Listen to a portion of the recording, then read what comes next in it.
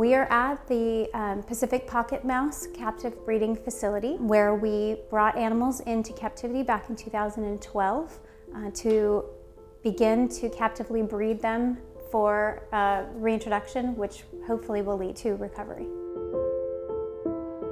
We had the first pup that we produced in captivity last year have her own babies at the beginning of this season.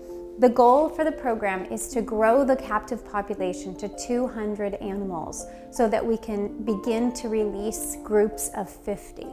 So grow to 200, release to 50, and then grow it back up to 200. That way we can ensure the genetic variability of the captive population, as well as make sure we have a large enough release group that they're likely to survive the release.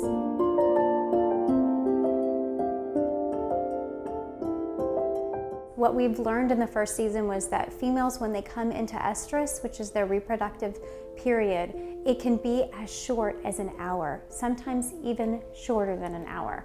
And so we have to be here almost around the clock in order to catch them right when they're in physical estrus and also in behavioral estrus.